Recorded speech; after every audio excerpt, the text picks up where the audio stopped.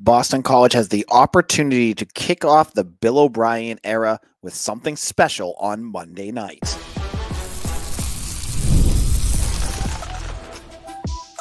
You are Locked On Boston College, your daily podcast on the Boston College Eagles.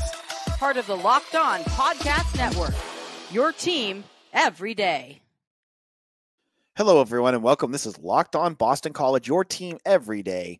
This is your host, AJ Black. I'm also the editor and publisher of Eagle Insider, part of the 247 Network. Today's episode is brought to you by 5-Hour Energy. 5-Hour Energy fixes tired fast with zero sugar and a convenient portable size.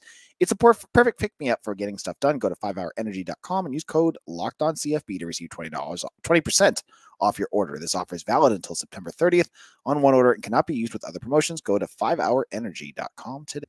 It is now game day. We have waited months to see what Bill O'Brien can do. And on today's show, we're going to get ready for that Florida State game tonight. I'm going to talk about Thomas Castellanos, what he's going to do, what Bill O'Brien needs to show here in Tallahassee, and what can BC do to win this game.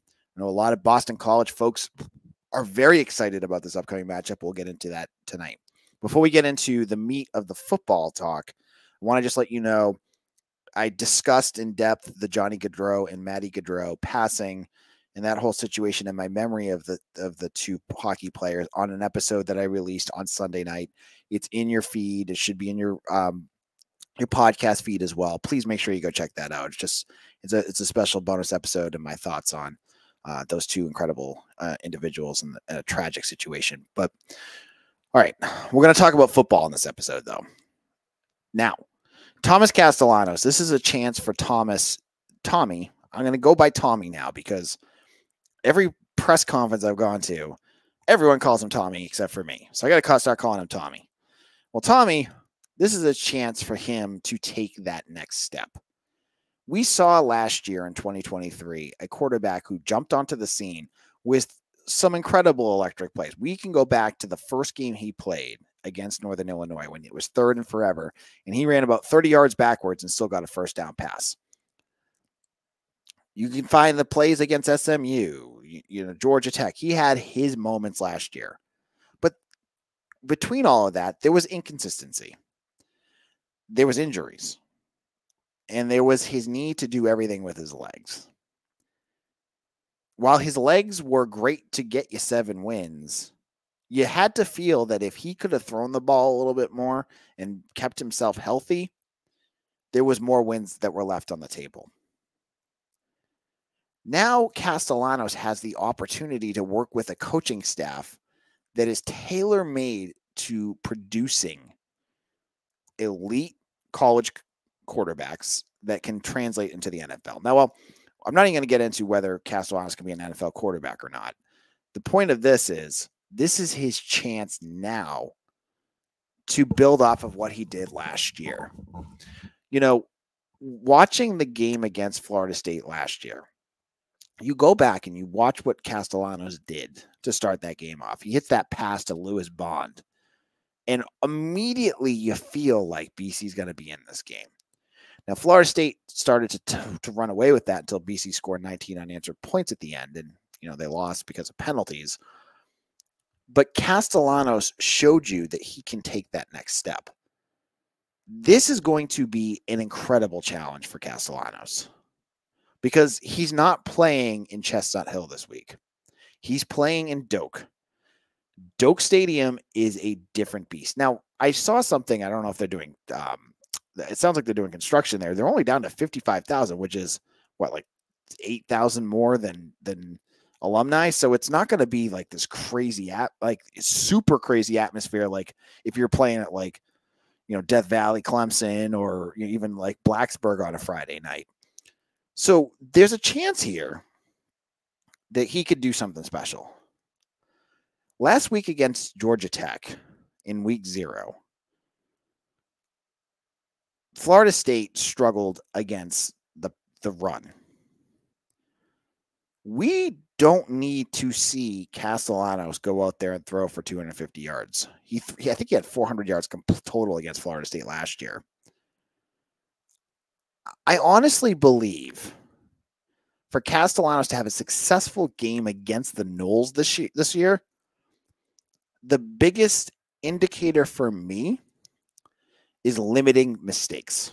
That's going to be the key for him in this game.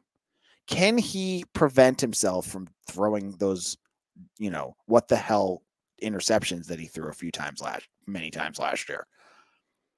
If he can keep the ball in BC's hands, prevent costly turnovers, there's no reason BC can't hang in this game, unless their defense is worse than I expect them to be.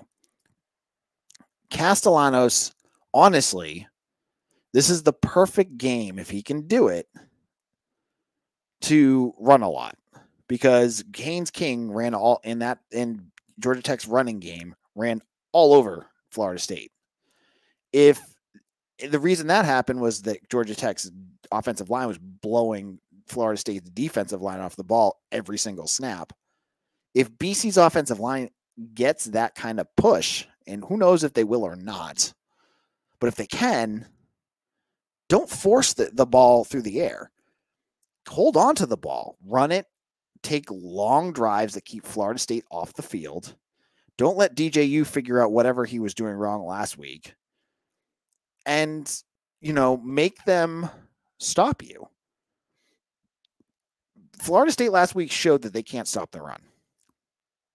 BC has a number of weapons, including Castellanos, that could keep the drives running. But it's going to be based off of mistakes. And we'll talk about team mistakes in a moment. But what I'm thinking here is if Castellanos, if he can play a clean game, that's going to be a big factor. Bill O'Brien says that since he's been there, Castellanos has taken a 180.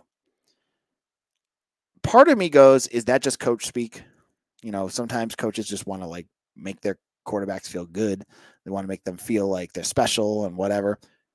Bill O'Brien doesn't strike me as a guy that is out there to sugarcoat anything. If you've watched any of his press conference, he doesn't sugarcoat anything. That's not his style. So if Castellanos wasn't really improving, I think we would know it. I don't know how we would know it, but I can tell you from being at practice, I've seen him chew out many players, and he does it, and it's not like inappropriate chewing out, but I've seen him yell at guys for missing things. Never have I seen him do it to Castellanos. And I think that's a reason we're going to see him improve. So if you're out there thinking Boston College is going to pull a huge upset up on Monday and force Florida State to go 0-2, Thomas Castellanos' play is going to be a major factor. We've talked about his hopeful improvement for 6 months now, 7 months, 8 months, whatever it's been. This is going to be his first opportunity to show it. I'm expecting a good game out of him. I am. Expectations for me for Castellanos are going to be high. But there's a part of me that hopes that there's not going to be those mistakes. We'll have to wait and see what happens there. In a moment, another guy. We're going to talk about Bill O'Brien. This is his chance to do something. And I'm going to explain one big factor that he's going to change from last year. And I'll get into that in just a moment.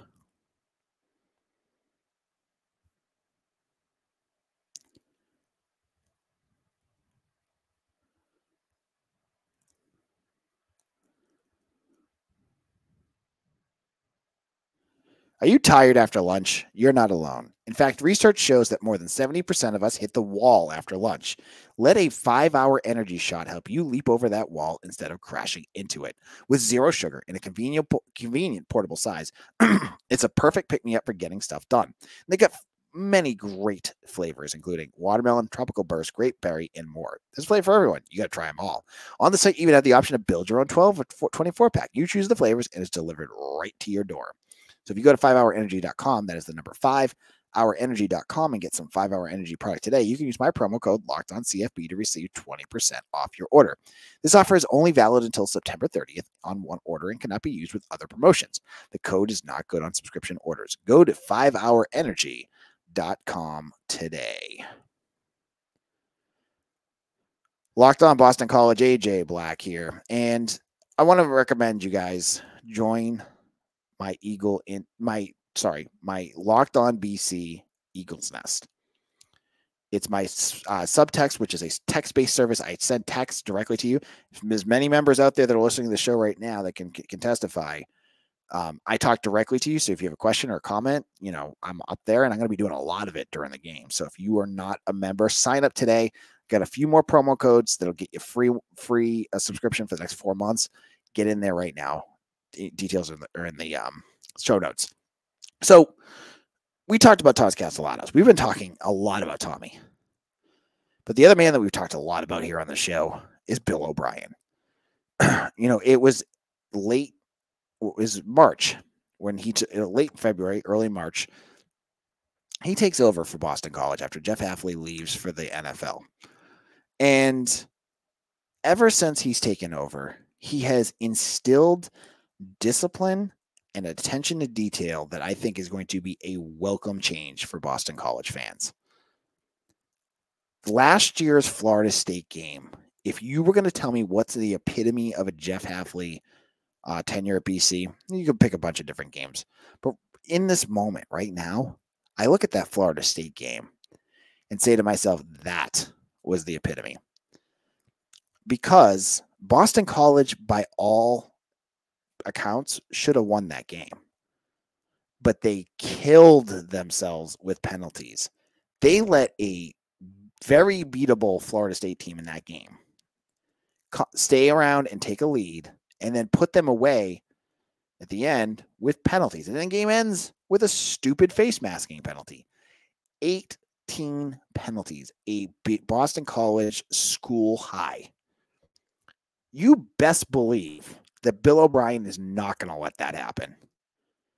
Watching him at practice when there's mistakes like that, it's like the wrath of God comes down. You hear his voice booming, expressing how that is not acceptable. And then to hear after the practice, you've heard it over and over again. I think it was Louis Bond at this week's press conference that said, he came in and he's been talking about that 18 penalties. He is adamant that that's not going to happen. So on Monday night, one thing that I think is going to very clearly, I know it's going to happen. There's going to be a lot less penalties. It's got to be, right? You can't play any game and have 18 penalties. You could play against UConn and have 18 penalties. You're going to lose. He's going to be he's going to have this team much more ready to battle than Jeff Hafley did. He's going to have this team much more disciplined, knowing what they need to do. These are all things I've heard from players during, press conferences. Listen, the players, from all accounts I can tell, liked Hafley. But you hear them, listen to some of the things that they say. You have guys saying, it was like KP Price earlier that was saying, now I know exactly what I need to do when I need to do it. You hear other guys saying that, the attention to details the coaches have, the perfectionism is much different than last year. They're careful to keep, they don't want to bash their old coach, and I get that. But you can hear it in what they're saying, that this new staff is going to have this team prepared and that mistakes are going to be fewer and far between. Bill O'Brien is that old school coach. He's a guy that is, he's tough love, and that's what you need. I thought Hafley was, a nice guy. Obviously, Steve Adazio hated my guts. Hafley, I had good conversations with. But I don't need a head coach to be my best friend. I want a coach to lead Boston College that demands excellence, that the players respect, that players are almost afraid to fail their coach because they want to do the best they can. And I get that sense with O'Brien. This is a coach that has done everything everywhere. And yeah, you get Alabama fans going, oh yeah, he wasted years of Bryce Young. Bryce Young put up 41 points a game. How did he waste that? I think he got a bum rap there. He had Houston in the playoffs constantly. He took the Penn State situation and he made them into a winning program. There's no reason to say he can't do this at BC. From what I've watched, I've been impressed with what I've seen. Like the turnaround this defense is going to make, I think is going to be impressive. What we're hoping to see out of Castellanos spends hours before practice with O'Brien and Will Lawing and the staff. We've heard, Bill O'Brien talk about that. This is going to be a very different feel for this team. I cannot wait to see what O'Brien does. And I caveat with that being said that on Friday's episode, Mitch and I both picked Florida State to win, and I'm not backing down from that. I still feel like they're going to win. But I imagine this is going to be a competitive game. This is not going to be a blowout. And I don't expect a lot of blowouts in this season. And I expect this team to be better. Now watching like some of these other teams over this last weekend, I think BC's got a better chance to do better than what I said. I said they were going to be 7-5. There's no reason that if they play the way that Bill O'Brien wants them to play, they could be better than that. But it all starts on Monday night. It all starts tonight against Florida State. What shape is this team going to come out against a Florida State team that's going to be angry as heck from what happened the week before? Can BC, weather that storm and move on, or are they going to get swept up by it? I think they're going to weather that storm well, but we'll have to wait and see. Now, in our final segment, I still say that BC is going to lose, but what can they do to win this game? I'll get into that in our final segment.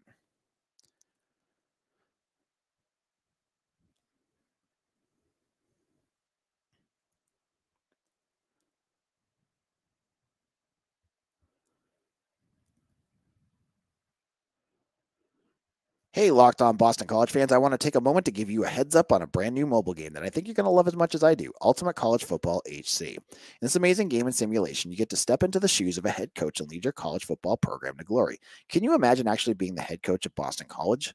From the recruiting players and hiring coaching staff to overseeing training camps and handling school scholarships, you control every crucial detail of your program.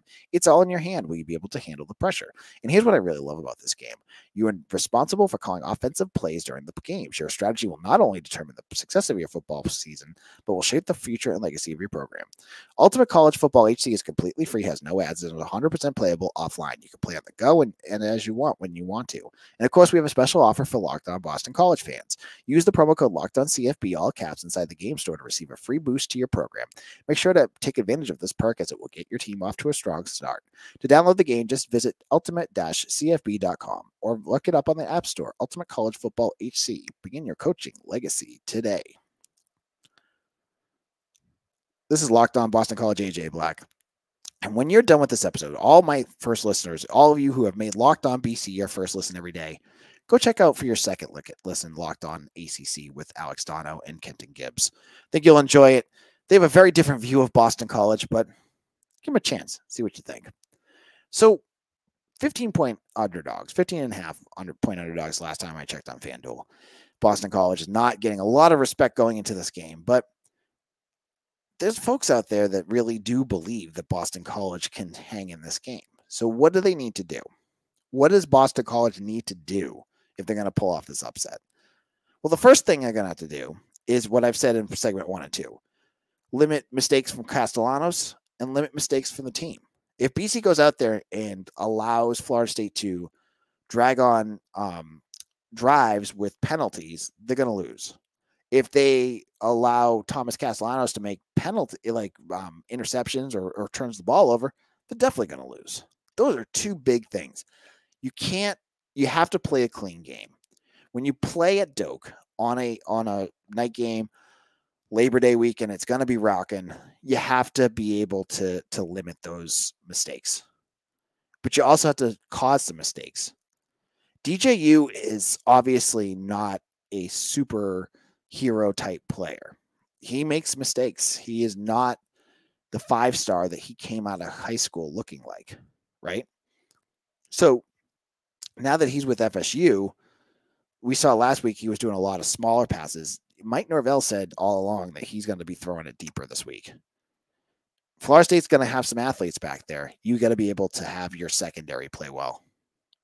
Max Tucker and Amari Jackson are going to have some big games in this game. Don't let up big plays. Make them try to drag this game. Make it sloppy. Don't let them. If it turns into a sprint, it'll turn back into, was it 2022 when we're in at Florida State and it was a track meet. You don't want that. You're also going to need to get the defense off the field. And so the defense that we're hoping takes a big step. Mitch is much more bullish on this. I think they're going to definitely do it. He thinks that maybe there's a chance it won't. If they can make some plays, that could be big. So those are some big factors. Penalties. You need to have sustained drives, and you need your defense to get off the field and make some plays themselves and limit those explosives. That's what Boston College needs to do. And that seems simple, but we haven't seen Bill O'Brien with the BC Eagles yet. So we don't know what they're going to do, right? So, when you're asking me, like, who's the X factor on offense? For me, I'm looking at Trayshawn Ward. Short passes, and I think a speedier back in terms of what they can do more than what Kai Robichaux can do will be more of an impact against a Florida State type team. And he's going to be aching to play against his old teammates. On the defensive side of the ball, my X factor is going to be Donovan Ezereku. This is the most talented defensive player they have with the biggest upside. If he can have a big game, watch out. If he can take it to that Florida State offensive line, which looked pretty weak last week, maybe BC can make some plays like they did against SMU. That's my guy right there. This is AJ Black. I'm going to be back again tonight on Locked On Boston to give you a post game. So if you have not already, subscribe to Locked On Boston. It has Red Sox, Bruins, Celtics, Patriots, and Boston College. And I'll be on there doing a post game show tonight after the game. It'll be right after the press conferences. I have to go to the press conferences to make sure that I get all my stuff from there. Right after that, I will go live. So it'll probably be about a half hour after the game. Make sure to find me at Locked On BC and wherever you get your podcast as well. Follow me on Twitter at AJBlack247, and I'll see you again for another episode of Locked On Boston College, your team every day.